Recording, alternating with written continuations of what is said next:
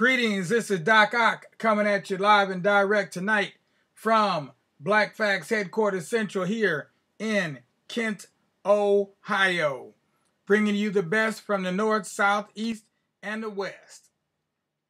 This is not a test. Tonight, we'll be bringing you some of our scary stories. I know you thought we didn't have any, but we do. And we started one the other night. We didn't get to finish it last night. We had a pretty rough day out there at the Kent State Black Alumni Tailgate Party. Breathing all that smoke and being able to and talking at the same time did not exactly go over very well with my throat. So I had to take a break last night, but I hope you enjoyed the playlist. We called it Our Scary Stories, the same as the title of this. These next 25 or 28 selections we'll be doing throughout the end of the month. So sit back, enjoy, relax. But before you do that, we got a little flavor we need to ask you to do. Go ahead, give us a like if you're looking on Facebook, a thumbs up if you're watching on YouTube, and then go ahead and spread the word far and wide as to what Black Facts is doing right here. Because we're here to give you a good ride. We are definitely not trying to hide. Meanwhile, proverb for today is, it's okay to be scared as long as you can rise above your scariness. Grab it by the nape of the neck and shake it real good. That's right. You got to overcome all those things that you are scared of, scared by, that are just really, really scary in life. And as you will see tonight, there are some things out there that will scare the bejesus out of you. Absolutely. So we're going to go ahead and continue on with our story that we started the other night about Soldier Jack. Okay, now let's see if we can get the story started. We said we were doing Soldier Jack. I left off the other day. I was extremely sleepy, so I'm going to reread part of this, and we'll see if we can finish the story of Soldier Jack. So let's see, where were we at? Okay.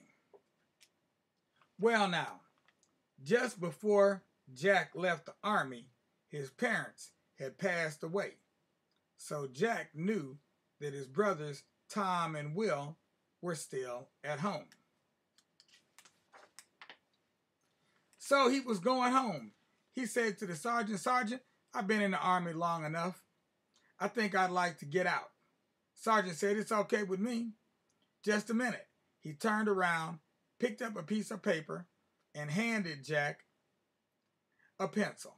Jack said, what do I do with this? The sergeant said, erase your name. Jack erased. J-A-C-K.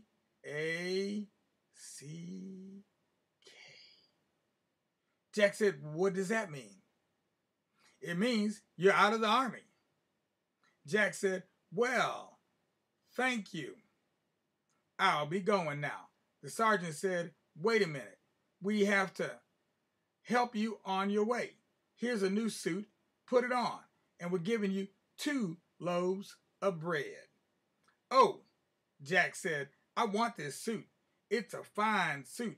But why don't you keep them loaves of bread? No, the sergeant said, this here is what we give you when we don't pay no money. This will help you till you find your own bread. Oh, Jack said, well, okay. He put them 2 loaves of bread under his arm and started home. And he walked, and he walked, and he walked, and he walked, and he walked, and he walked, and he walked, and he walked, and he walked, and he walked, and he walked, and he walked, and he walked, and he walked. Well, Jack was getting mighty tired of all this walking. He was knowing that his home was way up in the hills, and he had a long, long walk to go. But then, just as he was headed toward the hills, he happened to see a man standing beneath a tree. This man had a piece of wood in his hand and a pocket knife. He was standing there working on that piece of wood. Jack came up to him and said, "Howdy do." The man said, "Howdy, Jack." He seemed to know Jack. Jack said, "What you doing?" The man said, "I'm whittling on a piece of wood." Jack said, "Oh, that's nice." And the man said, "What are you doing?" "Well, I just got out of the army," Jack said. "I'm on my way home, but I don't know if I'm going to make it or not. I got 2 brothers up there, and they're pretty lazy. I was thinking if I go there, that'll be 3 of us. That ain't no good. Maybe I got to find me another home somewheres." The old man said, "What's that you got there beneath your arm?" So Jack had to look. Jack said, "That's my loaf of bread. They give me in the army." The old man said, "Son, I'm kind of hungry. Do you think you can give me some of that bread?" "Oh," Jack said, "I'll do better than that. I'll give you the whole loaf. It's just going to get sweaty up under my arm if I keep carrying it." So he handed the old man a loaf of bread. The man said, "You know, it ain't many people that would part with a whole loaf of bread." The man said, "I appreciate that, Jack. Now I'm going to give you something." Jack said, "No, that's all right. You don't have to give me nothing. Why don't you want to take what I give you? 'Cause it would be something else to carry." The old man said, "Don't you worry about that. I'll show you something." And he opened his coat. He had on a real fine pair of galluses. Now, around one of his gallus buttons, he had a string. And on that string, he hung a sack. He unwound that string from his gallus button, took the sack, and he said, "Watch this." He opened the sack, beat on the side of it 2 times, and he said, "Wickety whack, get into my sack." And that loaf of bread just lifted up in the air and dropped down to the bottom of the sack. "Ooh-wee, that's a magic sack," Jack said. And the man said, "Yes, it is. All you have to do is say the magic words and beat on the side of the sack. Whatever you want to catch will jump right into it." Jack said, "I think I'm going to keep that." And Jack took the sack, pulled that string tight, wrapped it around his own gallus button, and said goodbye to the old man, and went on his way. Soon, it was very late in the evening. Jack had walked a long way, and he was tired again, but he came up on another fella standing beneath a tree, leaning on a walking cane. And Jack said, "How you doing?" The man said, "How do you do, Jack?" He seemed to know Jack, and Jack said, "What are you doing?" The man said, "I'm leaning on my walking cane." "Oh," Jack said, "well, I'm on my way home, but I don't think I'm going to find my home tonight."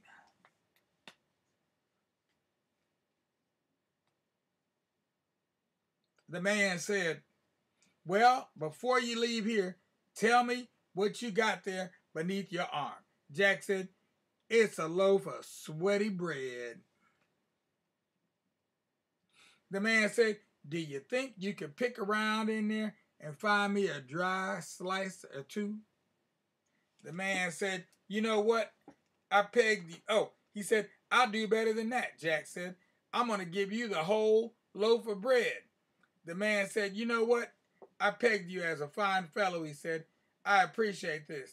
It ain't many folks that would give up their bread like that. Well, Jack said, I'm glad I could do it for you. It's just something I won't have to carry. The man said, I want to pay you back for it. No, that's all right. I don't want nothing. The man said, I want to give you something. Jack said, here we go again. Okay, what is it? The man reached way down deep into his pocket and pulled out a little old flat, narrow glass. He handed it to Jack. Jack turned it over, then turned it over. Jack looked up in it, and he looked down at it. And then he said, it ain't made for drinking, is it? Oh, no, the man said. All you do is pour fresh spring water down into this glass and look in it, and you can see the death angel anywhere it stands. Ooh, Jack said. Why would I want to see the death angel? And the man said, you never know. You never know. Jack said, you give it to me, I'm going to keep it. So Jack put the glass in his pocket, said goodbye to the old man, and he went on his way. When he rounded a curve in the road, he saw a boarding house. Wow, and I thought I was near the end of this story, but apparently this story goes on for quite some time before she gets finished. I'll have to come back here and read some more on another day because we have gone over our time. It's time for me to skedaddle. That's right. We're going to end this battle with the book. And hopefully tomorrow everything will be set just right. We got everything back together again, ready to go. Meanwhile, you know what you need to do. All you little ones out there, it's time for you to take your little head, lay it on your little pillow, on your little bed. Close those your eyes while you wait on that sun to rise. And when you feel those sunbeams beaming down on your eyes, you'll know that it's time for you to rise and shine, oh chillin' of mine. And in the meantime, all you adults out there can go ahead and start making those donations. Find my profile picture. You see all the coins up under it? Click on it.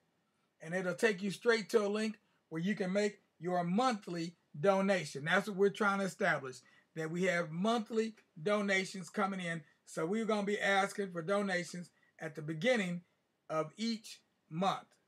So go for it. Hook us up.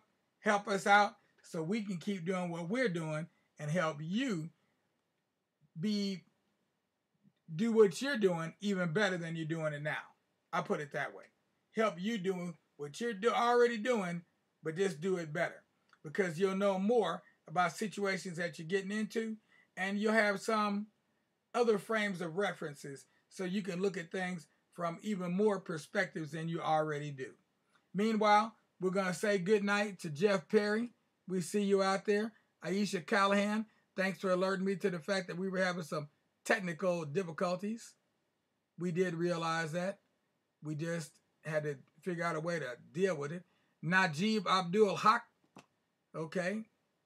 Good to see you there. See if we see anybody else. Nope. Looks like that's it.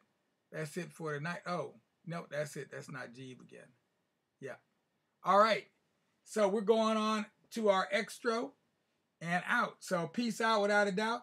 We'll be back tomorrow at noon with our new series, which is called Homecoming. And we'll be reading about Norma Marceray, one of the first black graduates of Kent State University. So we're going to be hearing her story of life at Kent and life in general for a black person in Northeast Ohio, because she lived in Kent, Akron, and Canton, Ohio. Very familiar with all three areas of Northeast Ohio. Meanwhile, do it in style and try not to rile. We'll be black tomorrow at noon. Peace out until then.